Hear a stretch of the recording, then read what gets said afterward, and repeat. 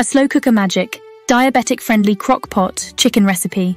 When it comes to cooking for a diabetic diet, balancing convenience, flavor, and nutritional needs is key. That's where this slow cooker chicken recipe comes in.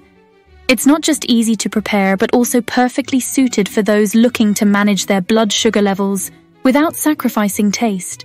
Let's dive into this comforting, wholesome recipe that you can set and forget until dinner time.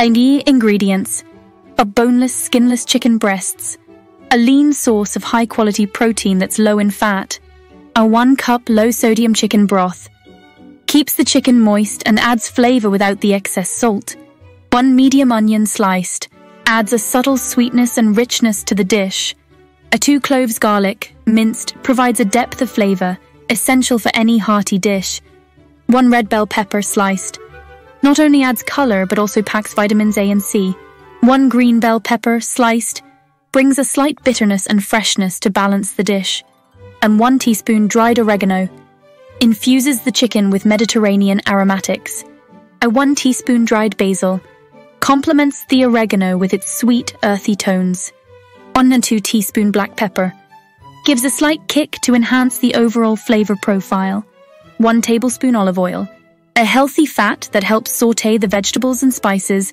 adding a slight richness, a fresh parsley, chopped for garnish, adds a fresh herbal finish to the dish. Prepare the ingredients. Start by slicing the onions and bell peppers and mincing the garlic. This prep work ensures everything cooks evenly in the slow cooker. Layer the flavors. In the base of your crock pot, drizzle the tablespoon of olive oil. Add the minced garlic, sliced onions and bell peppers. Toss them lightly in the oil to coat. Add the chicken. Place the chicken breasts on top of the bed of vegetables. This allows the chicken to absorb all the flavors from the herbs and vegetables as it cooks. Season. Sprinkle the dried oregano, basil, and black pepper evenly over the chicken.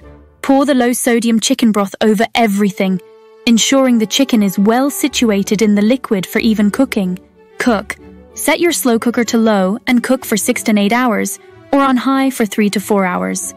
Cooking on low is preferred as it makes the chicken incredibly tender. Garnish and serve.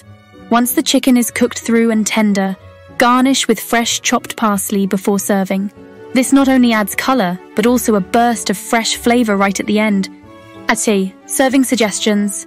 Serve this diabetic-friendly crock pot chicken over a bed of steamed cauliflower rice, or alongside a quinoa salad for a complete meal.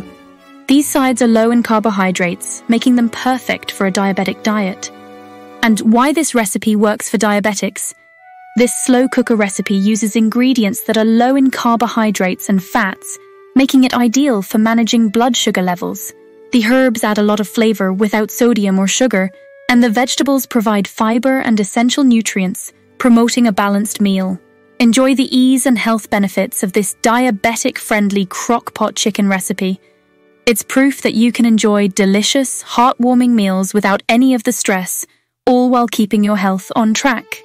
So get your slow cooker out and let it do the work for you. Plus, as a special bonus, we're offering a free ebook to help you learn more about treating diabetes effectively. Click the link in the description to download your copy today. If you enjoyed watching this video, then don't forget to hit the like and subscribe buttons.